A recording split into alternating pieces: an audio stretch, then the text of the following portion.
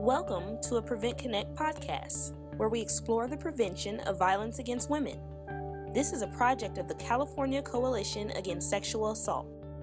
My name is Wendi White, and I'm with Old Dominion University in Norfolk, Virginia.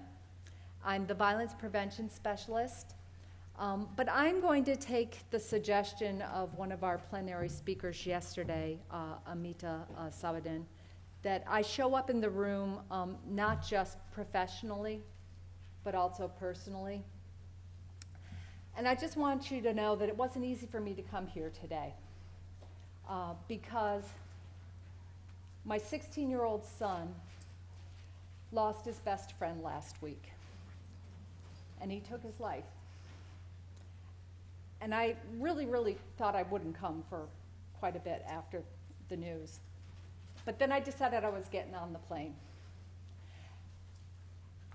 And I decided I was getting on the plane for a couple of reasons. One, I wanted to honor the beautiful and precious friendship those two boys have had since they were children. Secondly, I know that sexual violence and suicide are conjoined issues. And I hope that what I have to offer to you today will be useful in the work that you do. Because I believe our work is really ultimately about saving lives. And my son's friend's life was beautiful and precious, as all young people's lives are. And so I'm here to honor him and to commend every one of you for being part of this work. Professionally, as the Interpersonal Violence Prevention Coordinator, I've been at Old Dominion University for 6 years practicing prevention.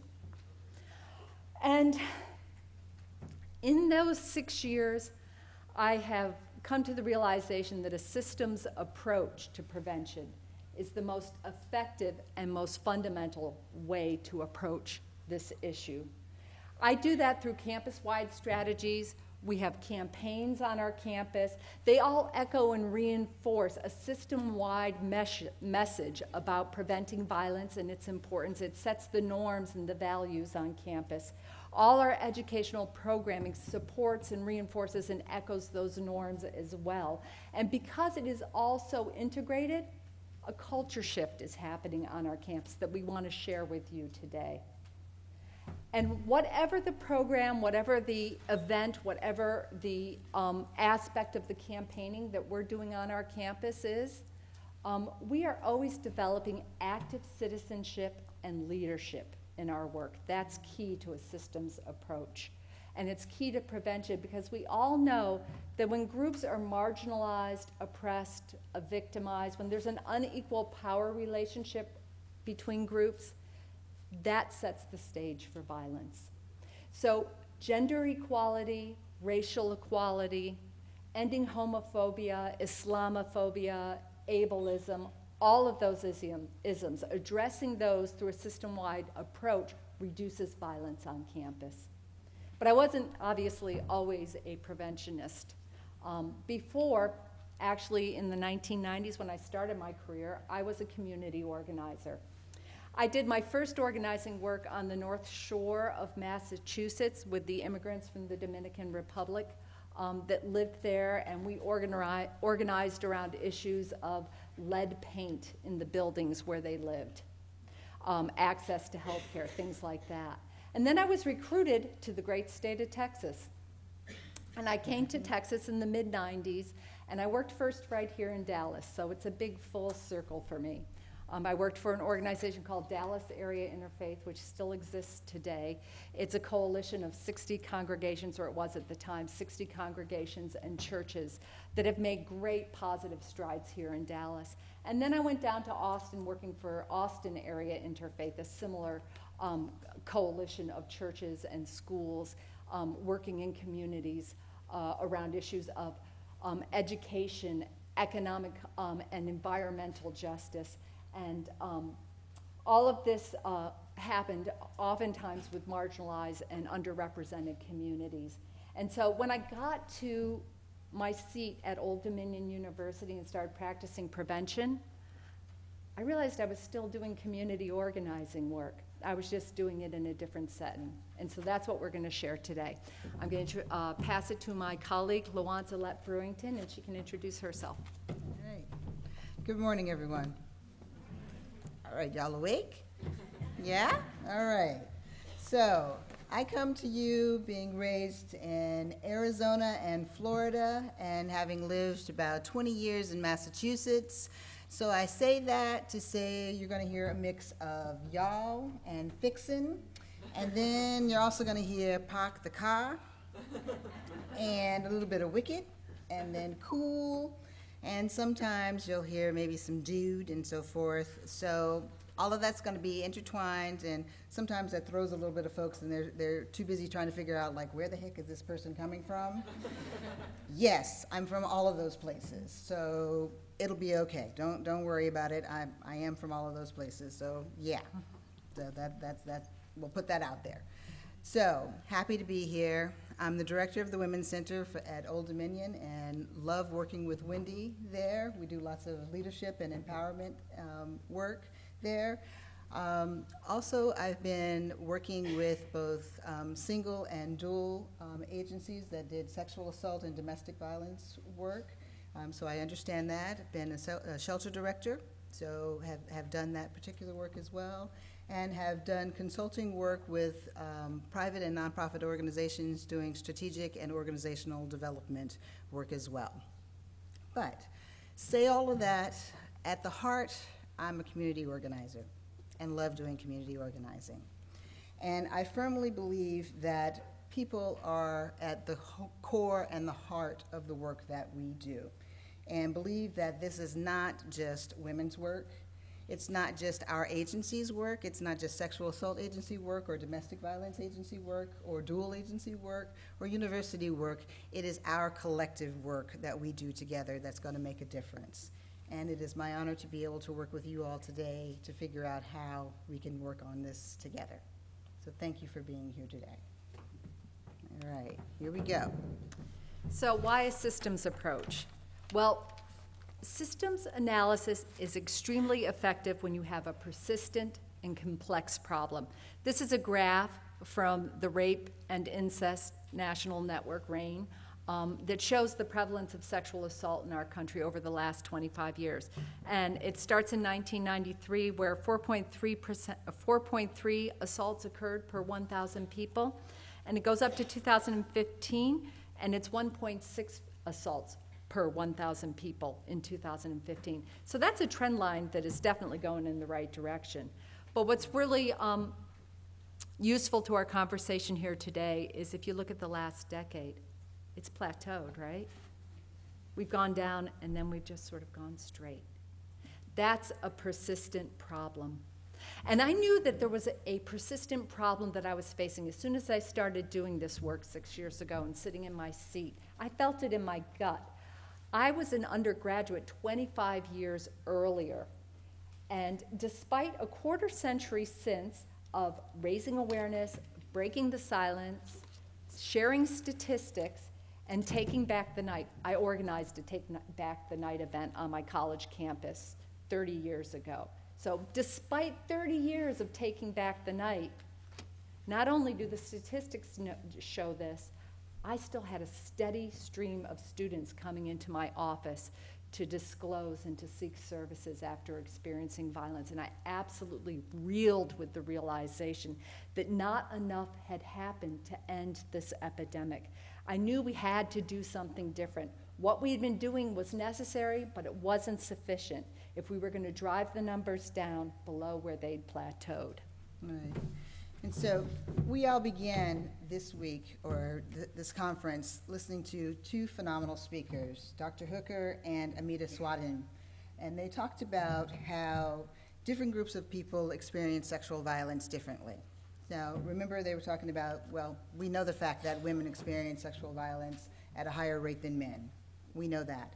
But we also heard that students with disabilities are victimized at twice the rate of students without disabilities, okay? 1 in 4 queer or gender nonconforming students are sexually assaulted at a higher rate. 1 in 4 Native American students are assaulted at a higher rate. We heard about African American women are assaulted at a higher rate. Here's another statistic that I know I was excited to learn about because we were on a college campus, that 40% of study abroad students report unwanted sexual contact. That's high, and something that I know for us on a college campus that we're working to address all the time. So what that means is that depending upon someone's identity, accessing support services and reporting an assault is a serious matter because they may or may not report. So this is a complex issue that we need to address because we are the people that they may report or not report to. Now, Amita talked about a trans individual. Let's look at that. If someone is a trans individual, let's say they're a trans individual who happens to be an African American woman. Depending upon where she lives, if she's sexually assaulted, is she gonna go to the police? Maybe not. Because going to the police, not only is she gonna be thinking about, are they gonna believe me just because I got assaulted, but are they gonna believe me because I'm a trans black woman who got assaulted? Okay, first of all, are they gonna believe that I'm a woman? Are they gonna believe me because I'm trans and I'm a black woman because I'm hypersexualized, et cetera, et cetera? So this complex issue is a serious thing that we have to consider, right? In your area, what are some of the complex issues that you may encounter that individuals are considering in their areas? What are some different drug-facilitated assaults? Mm-hmm. Like roofies that may be in different bars or so forth? Exactly, yeah. Immigrant refugees, documented. Yeah, immigrant and That's refugees. a huge barrier. Yes, it's huge. Small town, so it just, everyone knows about it. Small town, everybody knows about it. So yeah, in a small town, you may not want to go because the police may know the person and they may not believe you because, well, I know that person and they don't look like they could hurt you. That's a big thing. Or I know that person and they couldn't because I know that person. Yeah, over here. Mental health. Mm-hmm. Mental health.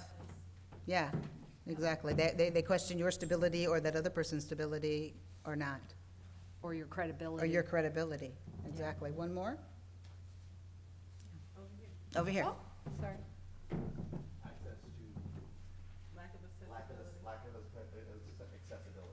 Lack of accessibility. Interpreters and other kinds of areas of accessibility. Exactly, Thank you. exactly. Because not everybody has interpreters that are going to be accessible at all or available. Exactly. Thank you. Yeah.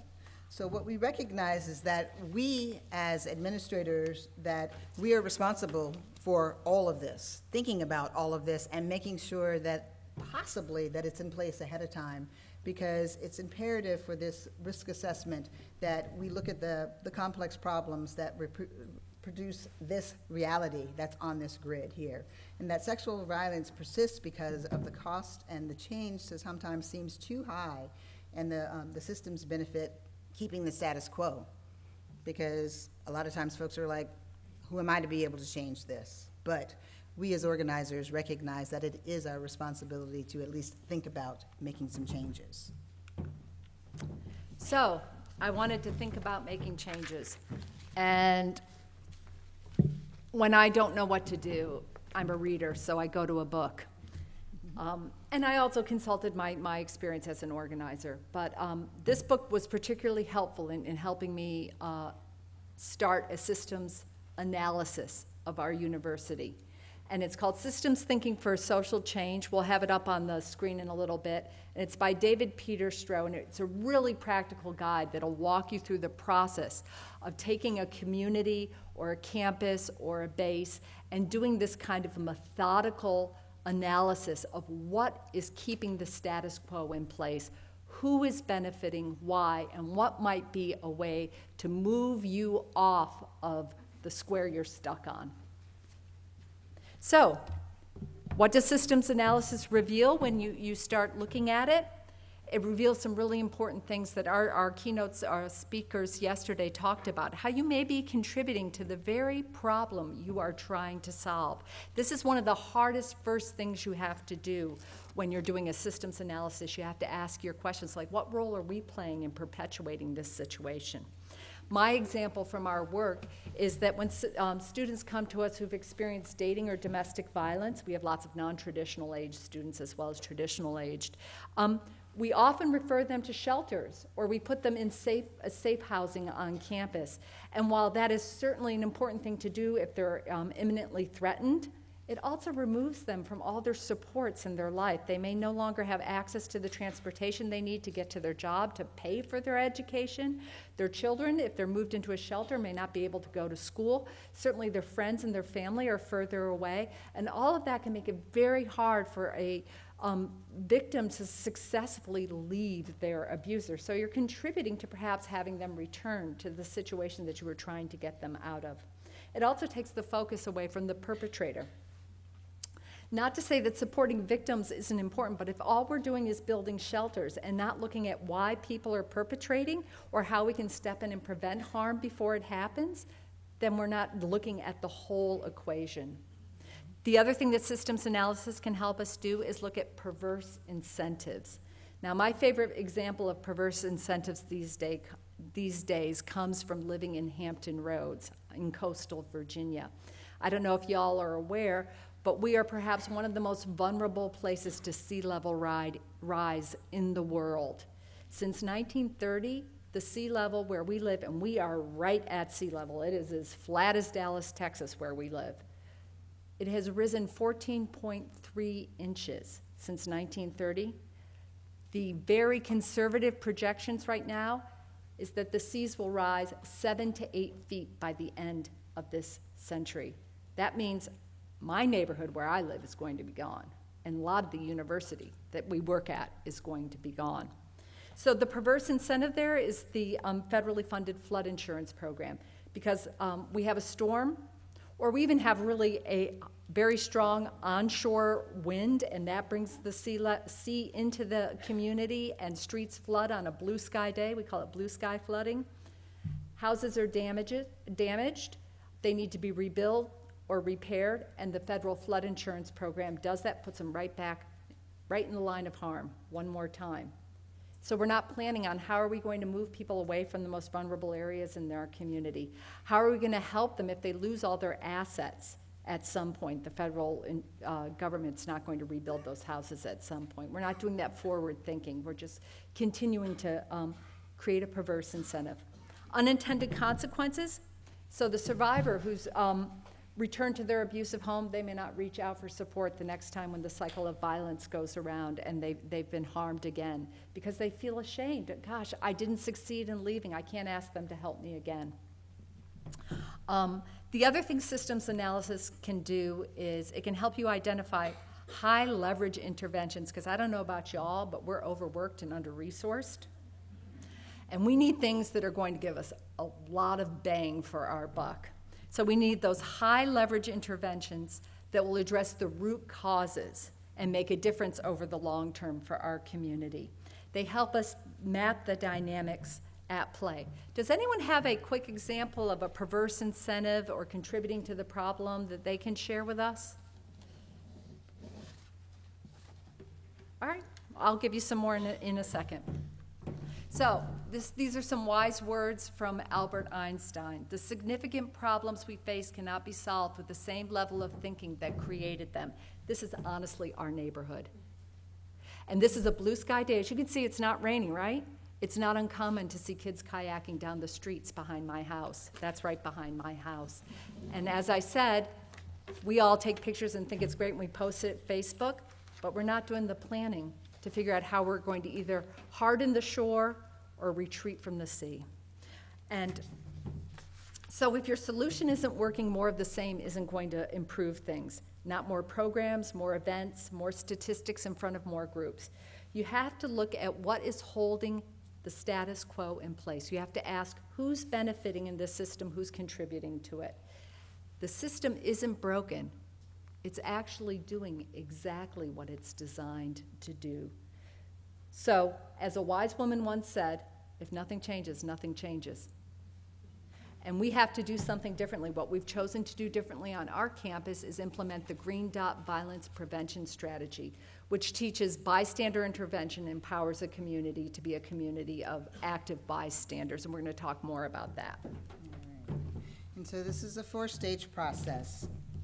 And we begin with the first stage. And this stage is all about building our foundation. Okay, and this is to engage our key stakeholders, all right?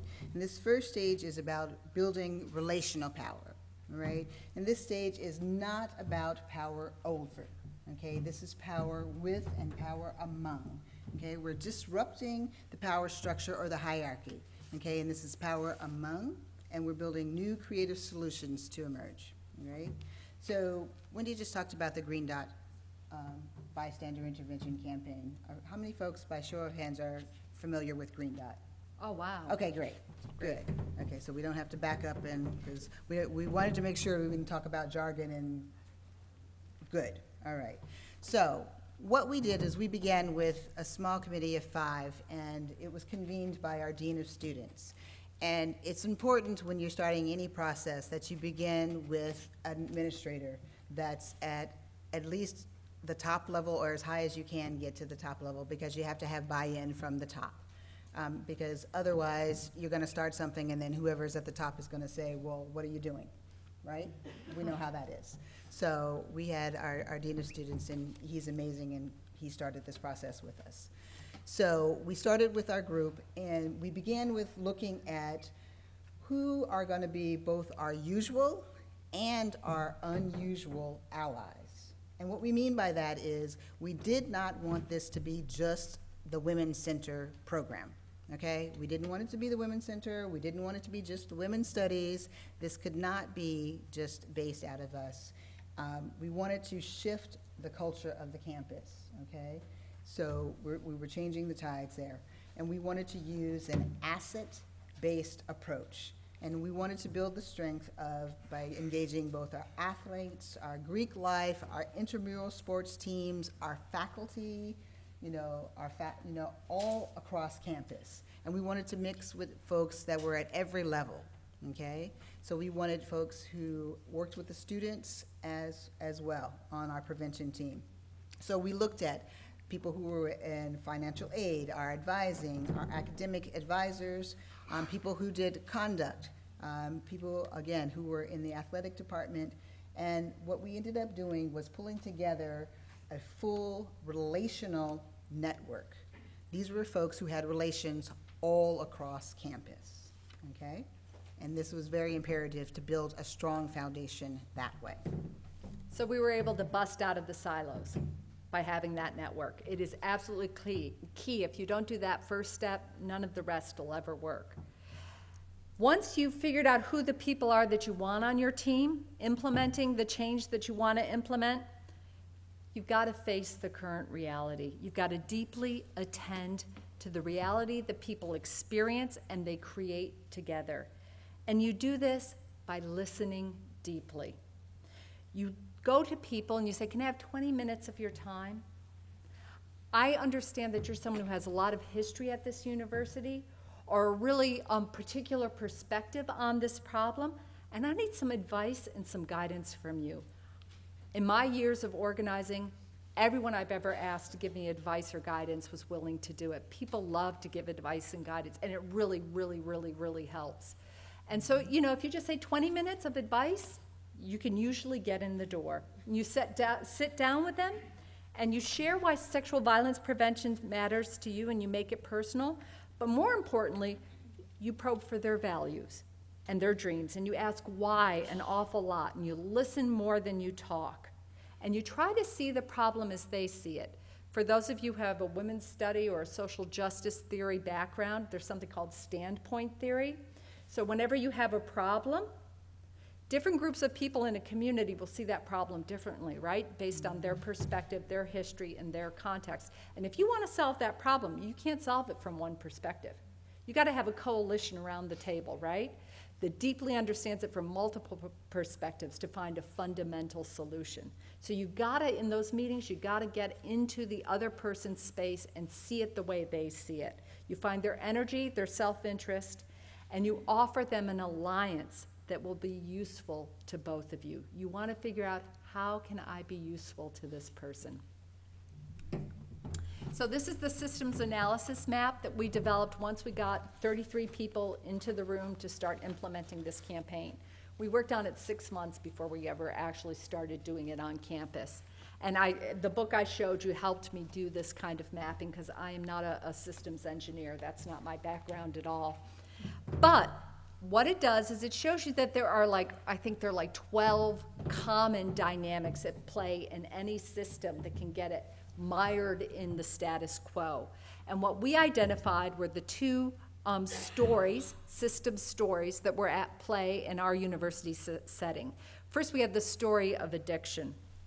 And this all centers around the quick fix. So there's a very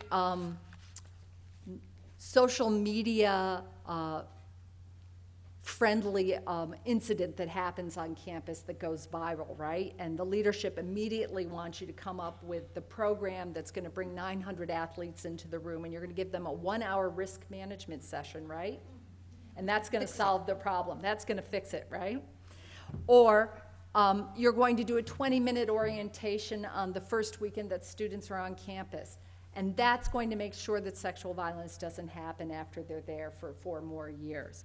And that doesn't fix it either. But it shows numbers of programs, it shows attendance, which makes the trustees feel like in the Board of Visitors meeting that something is happening on campus. And it seems a lot less expensive than a 4-year campus-wide campaign that's going to involve 30, 50 people working 10, 20% of their time.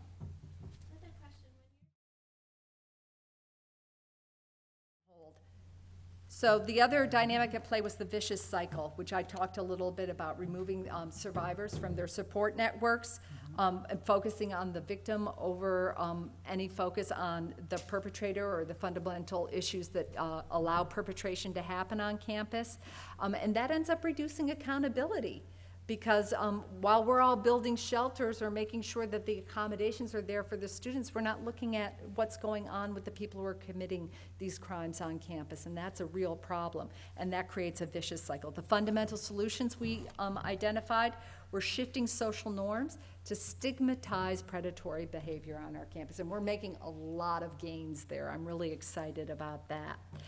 We're also creating an environment where, because we work with very influential opinion leaders on campus, student opinion leaders, they feel like their groups have their back if they decide they're going to step in and do something to distract someone or directly step in when they sense there might be danger or harm about to happen. So we're creating a bystander-friendly environment on our campus.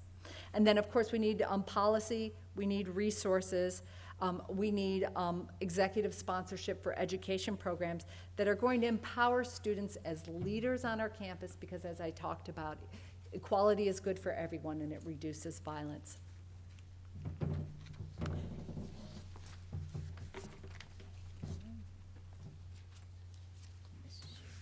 So we got to help people choose what they want.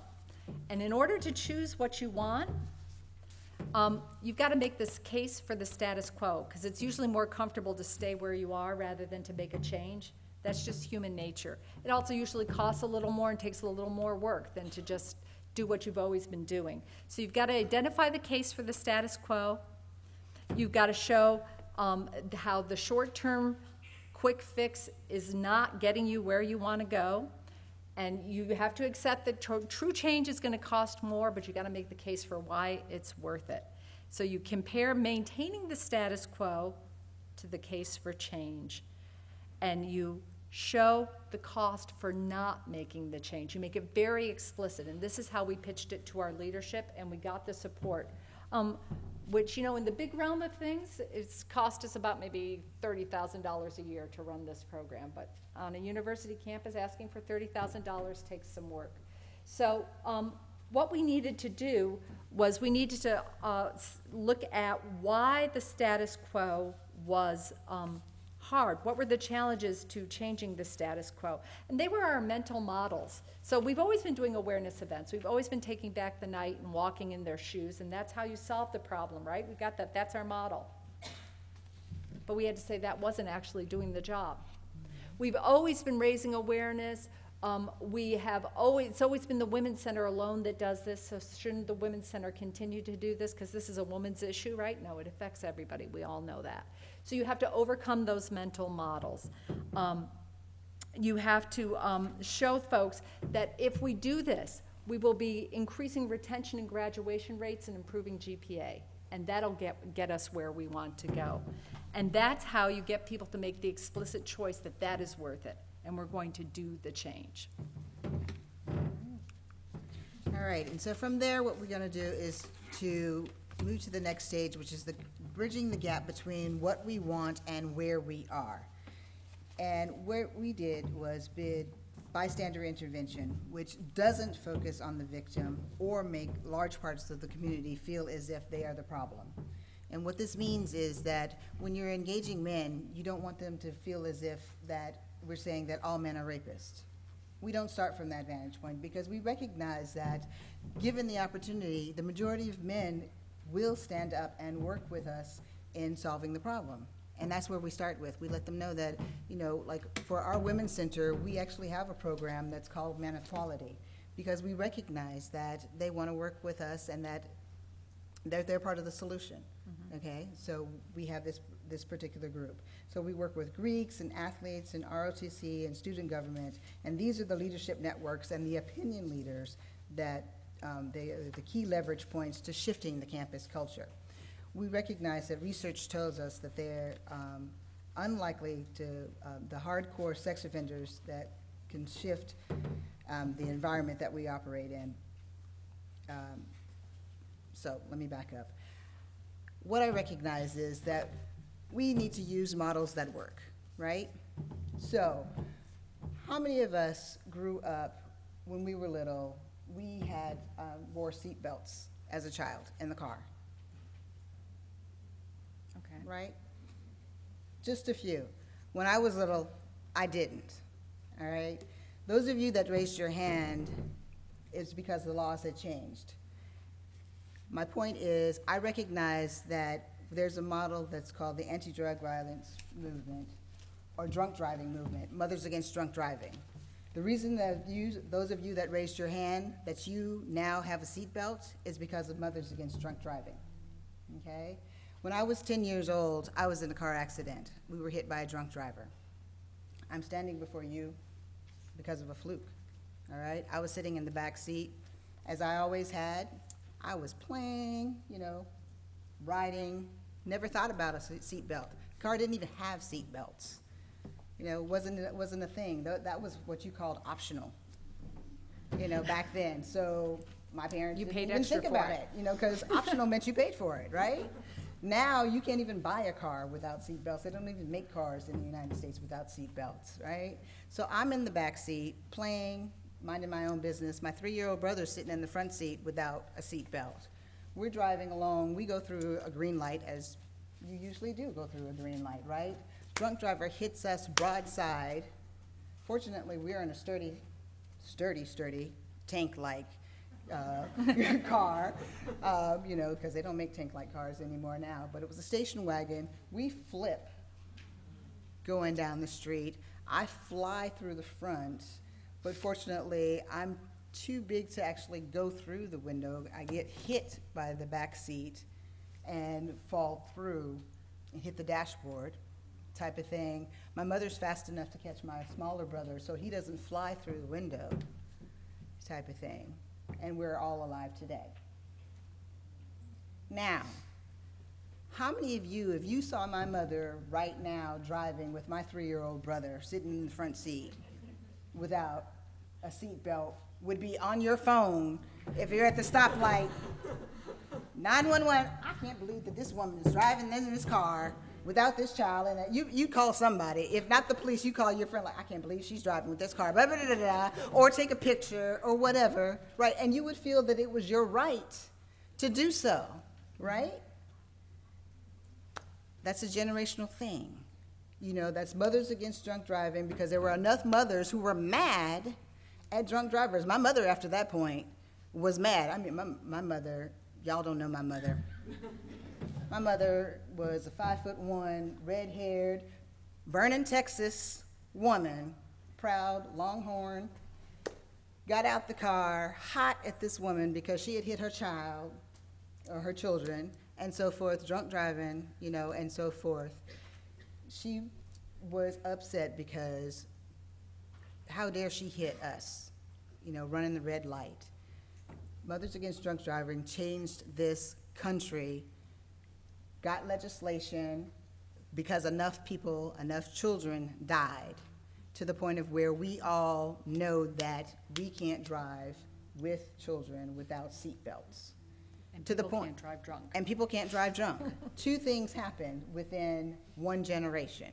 Children can't ride without seatbelts, people can't drive drunk. Because right now, how many of us will stop somebody from our house, like if they're drunk, we won't let them drive home, right? We feel it's our right to do so. We feel it's our responsibility, like no, if they're our friend, or even if we don't like them, right? We will stop them because it's our responsibility. Why won't we stop somebody if we think that they're going to sexually assault somebody? Right? We got to shift the generation. We'll get to that point. I truly believe if done, a systems approach can, in a generation, change just like that. If we operate it just like that, we get mad enough, just like Mothers Against Drunk Driving, to systemically, collectively work together like that to make a difference. If we invite, inspire, and engage people in a positive way, because Mothers Against Drunk Driving put it that way, is say, like, collectively, this is our responsibility to do it. It is possible, okay? I want to show you a video that we did that's an example of how we can collectively work together. This helped bridge the gap on our campus and inspire people that it was possible. Yeah. With one of our unusual allies. It happens to you.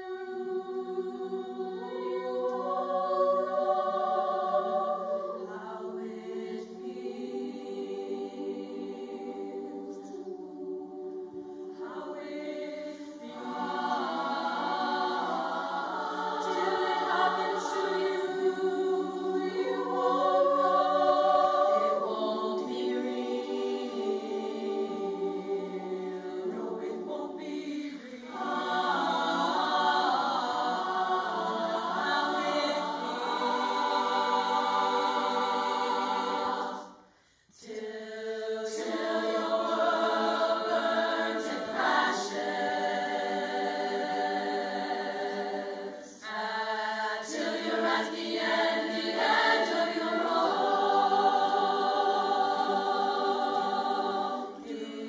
Till you're standing in my shoes. I don't wanna hear a thing from you, from you, from you. 'Cause you don't know.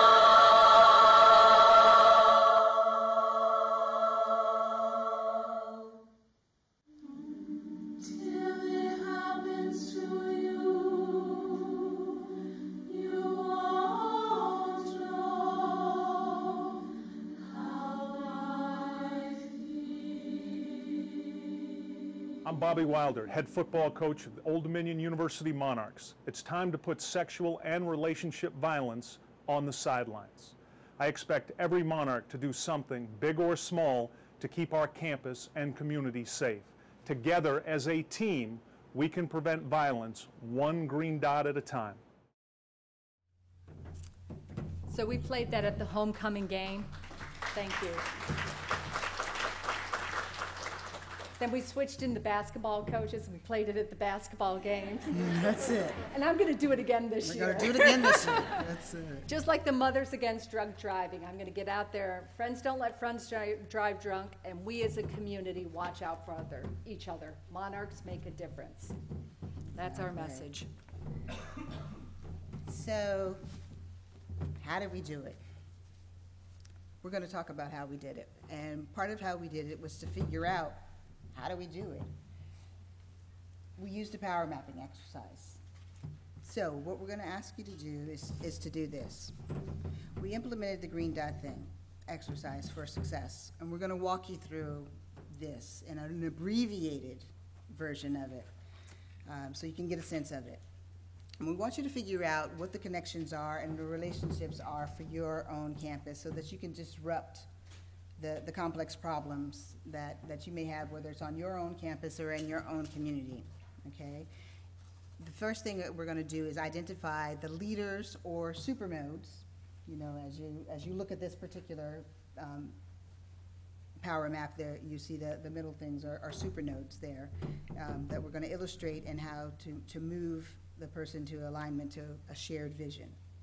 So how many of you came to this particular workshop with somebody that you work with or not? Okay. Great. So if you did, you can pair up with that person or not. It's up to you. But for this particular exercise, we are gonna ask you to pair up with somebody to possibly work through it. So take a moment to just pair up with somebody, because it's a little easier to pair up with it, so you can at least talk through it with somebody. So get into pairs, or maybe in, 3 folks, so you can talk through it. Thank you. So all systems change is about diffusion of innovation, right? It's about finding who are the supernodes, the key opinion leaders, influencers, and they may not always be the president, they may be Miss Ruby, or they may be the grounds crew or the librarians. Who are those people?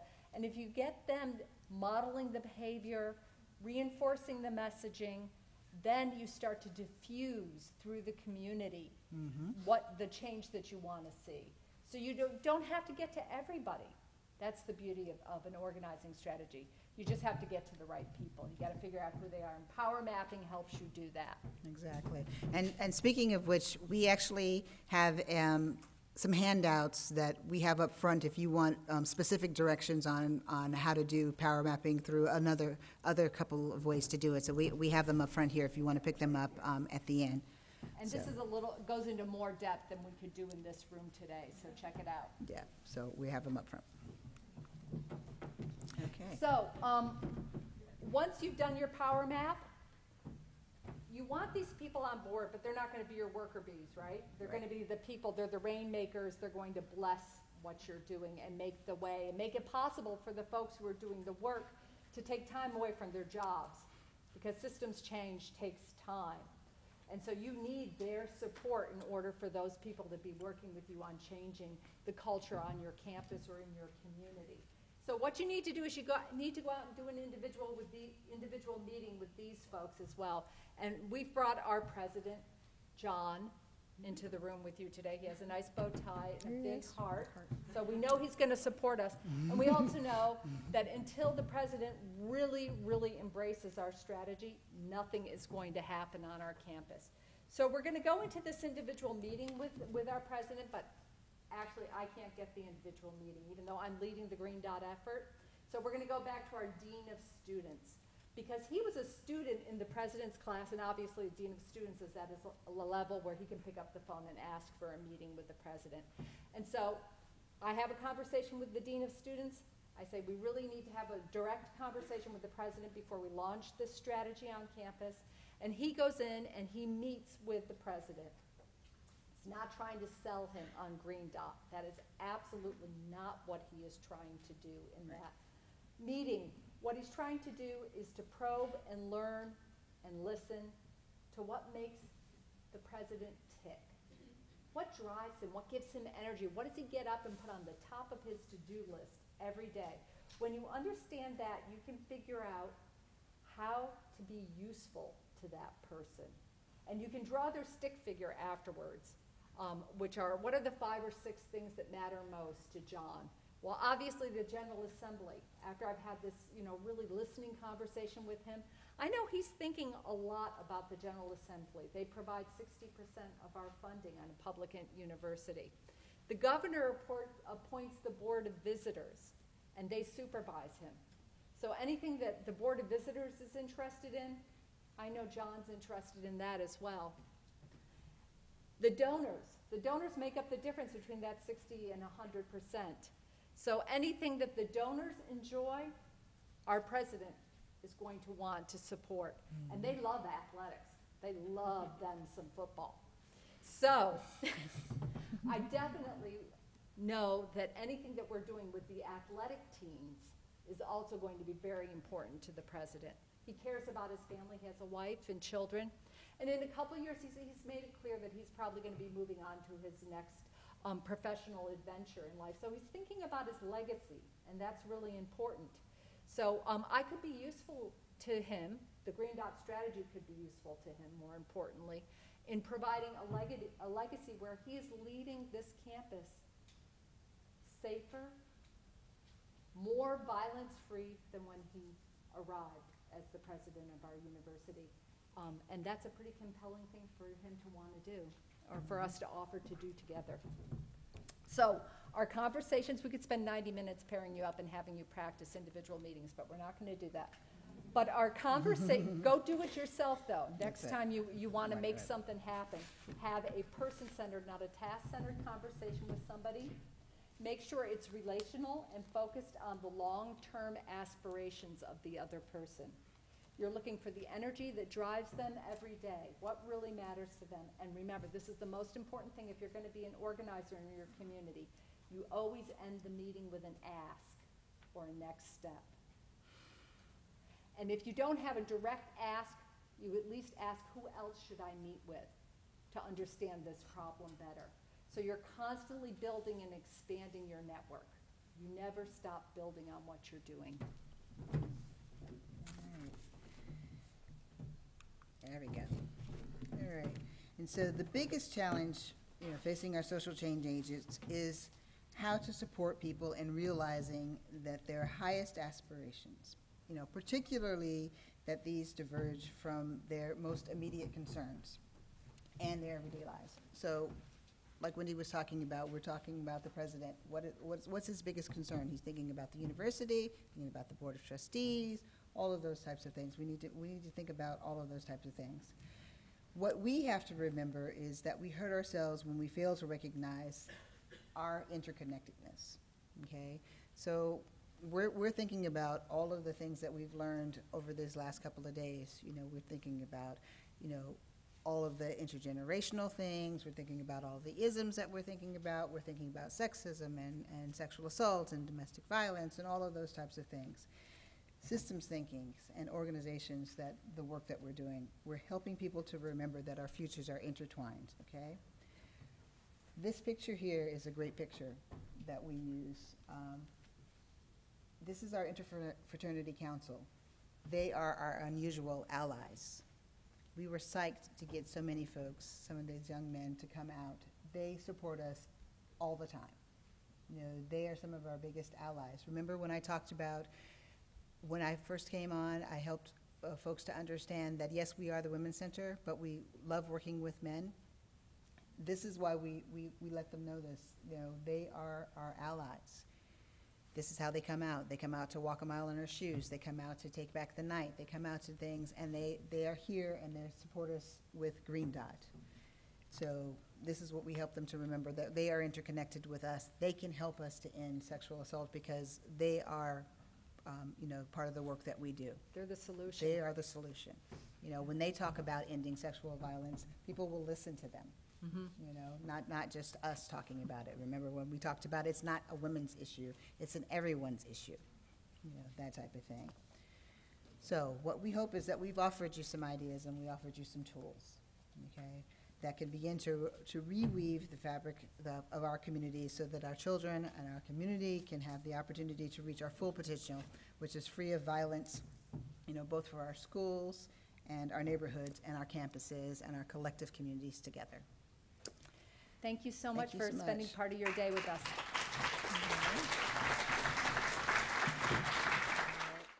Thank you for listening to this Prevent Connect podcast. Prevent Connect is a project of the California Coalition Against Sexual Assault, with funding from the Centers for Disease Control and Prevention. The views presented on Prevent Connect are not necessarily the views of the United States government, the CDC, or CalCASA. To learn more about Prevent Connect, visit www.preventconnect.org. For more information about CalCASA's mission, or to show your support, visit calcasa.org. That's CALCASA.org.